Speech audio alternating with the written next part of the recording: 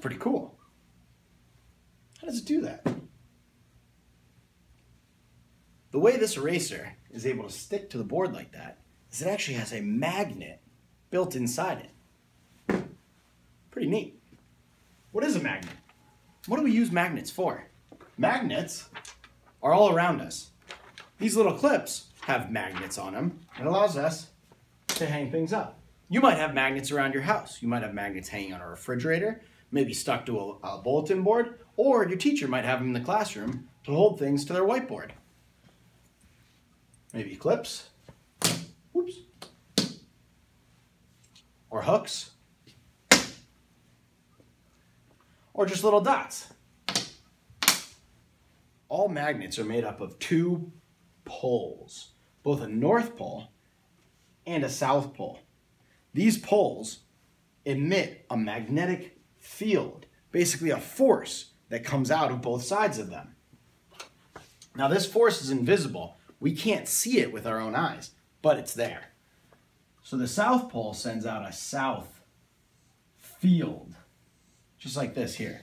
And the north sends out a north field.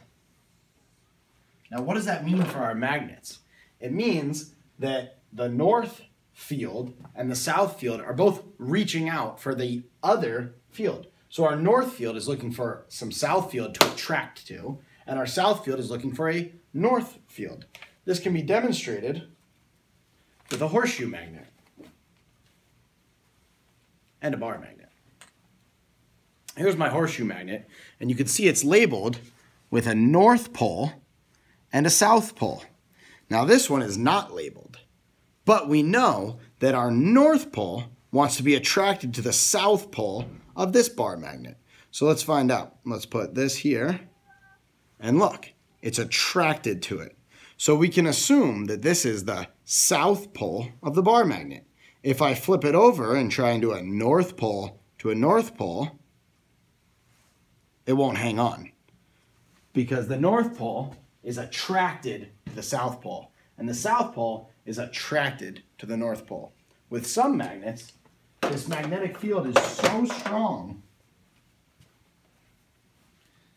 If I take these two magnets here, you can see this one's a green and purple magnet with one of its fields green, one of them purple. And this one's a blue and yellow.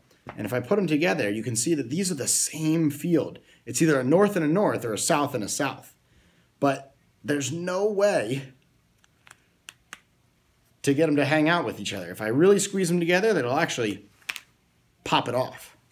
Now, if I put it together with the blue and the purple, these are opposing.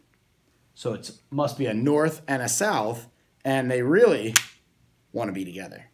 Where if I flip it over, now it's the same pole, and they won't stay together. Let's see if we can shoot it up one more time.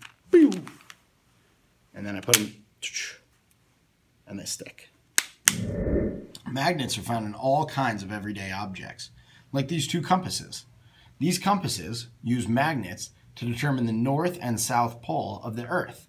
Watch what happens if I introduce my own magnet to disrupt that field. You can see as I bring the magnet close, they're both attracted to my magnetic field. If I flip it, it'll flip them over and they'll be attracted to the opposite end. As I pull it through, they follow them.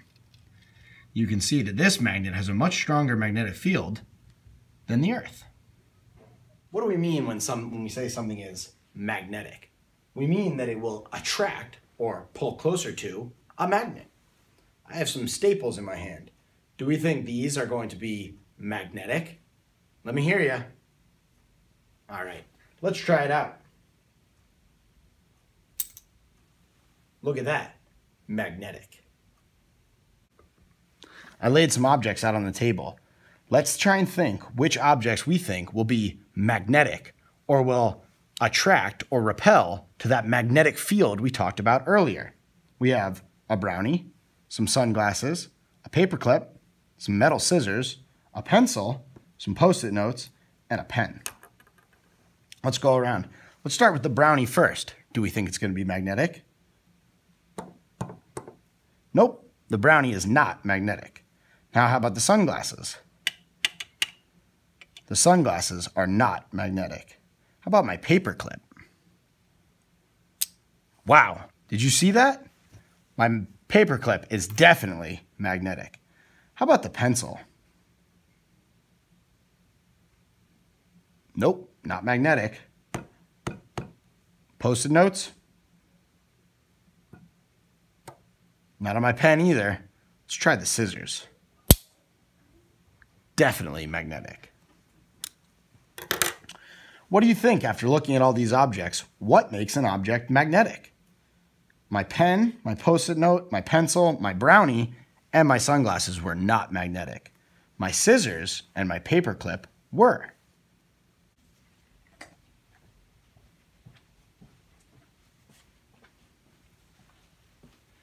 Let's go over what we've learned so far about magnets.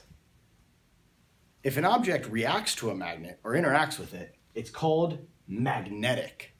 And if an object is magnetic, it can either attract or be pulled closer to a magnet, or repel or push away from a magnet.